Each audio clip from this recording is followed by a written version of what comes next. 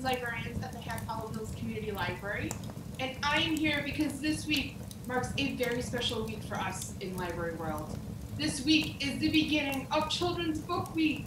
And what Children's Book Week is, it's an annual celebration of books for young people and the joy of reading. Established in 1919, Children's Book Week is the longest running literacy initiative in the country. Every year, events are held nationwide at schools, libraries, bookstores, homes, wherever young readers can be found. And we thought to kick things off, we would have a classic story time with 3 books that I think you guys will enjoy. The first book we will be reading is called Ducks Away by Meme Fox.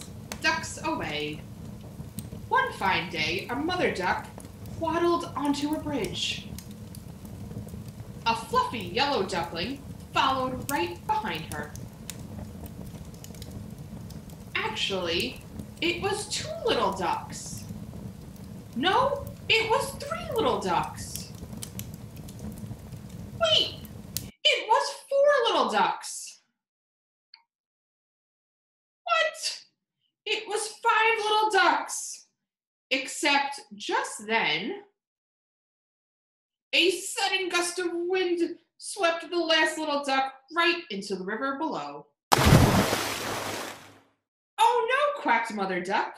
What should I do? Where should I go? With 4 on the bridge and 1 down below. One of the other little ducks decided to take a look, and he toppled into the river below. Oh no, quacked Mother Duck.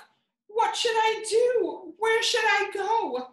With 3 on the bridge and 2 below.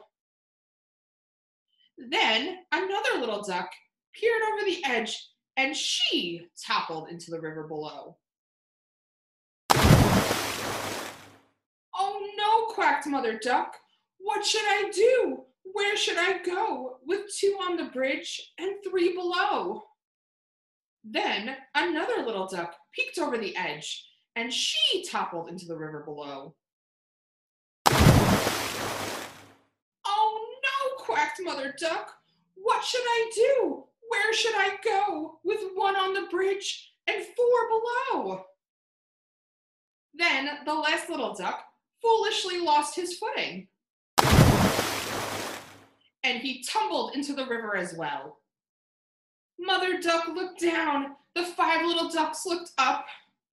Right, said Mother Duck. I know what to do, and I know where to go. I'll have to fly down to the river below. She stepped slightly forward, and she stepped slightly back. The 5 little ducks said. Then the first little duck said, Mom, go with the flow. 5, 4, 3, 2, 1, go! And Mother Duck flew to the river below. Quack, said the 5 little ducks. You're back! The end.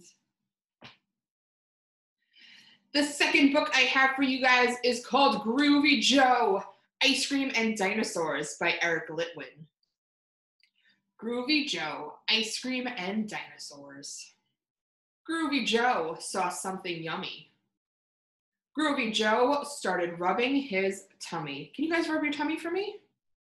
Groovy Joe was living the dream. He had a spoon and a tub of ice cream, and he started to sing. Love my doggy ice cream. Love my doggy ice cream. Love my doggy ice cream. Roar! Oh no! A little dinosaur stomped into the room. He glared at the ice cream and took out a spoon. He put on a bib. He pulled up a chair. What did Joe say? It's awesome to share. And everyone sang. Love my doggy ice cream. Love my doggy ice cream. Roar! Oh no! A big dinosaur burst into the room. He glared at the ice cream and took out a Spoon! He put on a bib, he pulled up a chair. What did Joe say? It's awesome to share! And everyone sang. Love my doggy ice cream. Love my doggy ice cream. Roar! Oh no! A huge dinosaur smashed into the room! She glared at the ice cream and took out a spoon! She put on a bib. She pulled up a chair. What did Joe say? It's awesome to share! And everyone sang. Love my doggy ice cream. Love my doggy ice cream. Roar! Oh no! The tub was empty. The ice cream was through. So the dinosaurs glared at you-know-who. What can Joe do? He turned over the tub and made it a drum. Groovy Joe beat out a rum-tum-a-tum-tum. The dinosaurs laughed. They rose from their chairs. They started to dance. They jumped in the air. Then, what did they say? It's awesome to share! And everyone sang together. Love my doggy ice cream. Love my doggy ice cream. Love my doggy ice cream. The last book I have for tonight's classic story time is called The Lion Inside, and it is written by Rachel Bright. The Lion Inside. In a dry, dusty place where the sand sparkled gold, stood a mighty flat rock, all craggy and old. And under that rock, in a tiny full house, lived the littlest, quietest, meekest brown mouse. He was so very tiny, so incredibly small, that nobody noticed him, ever, at all. He got stepped on and sat on, he missed out on stuff, ignored and forgotten, his mouse life was tough. Meanwhile, far above, on top of the rock, times were quite different. It was Lion O'Clock. This huge, toothy creature made sure everyone saw how important he was by how loud he could. He was head of the pack. He was shouty and proud. He loved flexing his biceps and wowing the crowd. Yes, all were impressed by this mighty King Cat. If only, thought Mouse, I could be more like that. Then late one dark night, in his tiny mouse bed, the cleverest thought popped into his head. He leaped up in the darkness and held up a paw. I've got it, he said. What I need is a roar. I mean, what if this mouse, with the weeniest squeak, were a little more grrr and a little less meek? Well, he'd still be the smallest of fuzzy brown mice, but he'd make friends and join in, and life would be nice. Yes, thought the mouse, I must find out how. I will learn how to roar, and I will learn it now.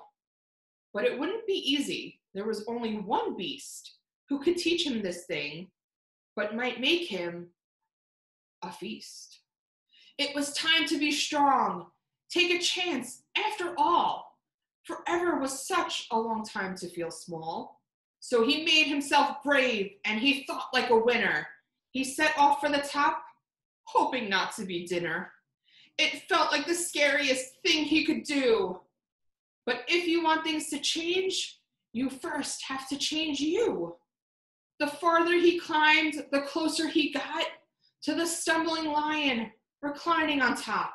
Then at last, as he stood on his tippity toes, he found himself suddenly nose to nose. Ahem, gulp, pardon me. Wake up, Mr. Lion, you've got company. Squeak, Mr. Lion, what I've come to you for is squeak. Do you think you could teach me your roar? A silence befell that twinkling plain. Lion opened his eyes and puffed out his mane. Time went so slowly, it felt like a week. Then he opened his mouth and let out a eek! The lion curled up in a terrified ball. He didn't like this, not one bit at all. Don't hurt me, he whimpered. Oh, try to be nice. Well, this mighty great lion was frightened of mice. Don't worry, Mouse peeped. I'm here as a friend. Let's hang out together, be pals to the end. That was a magical moment, for sure, when the mouse didn't feel at all small anymore. He had found his true voice and learned to speak out. And for that, you don't need to roar or to shout. And from that day and always, the two were a pair. They both liked the rock better, now that the rock was to share. The mouse, while still little, felt big in his head. And the lion, he still roared, but with laughter instead. Yes, that day they both learned that no matter your size, we all have a mouse and a lion inside. The end. Thank you everyone so much for joining us for Classic Storytime and kicking off Children's Book Week. If you guys would like to celebrate Children's Book Week with us, we would love to hear from you. Let us know your favorite books in the comments below, a book that you love, a book that really changed you, or send us an email at halfhollowchildrens@gmail.com. We are here to talk to you guys. While the library may not be open, we are still available, and we look forward to hearing from you.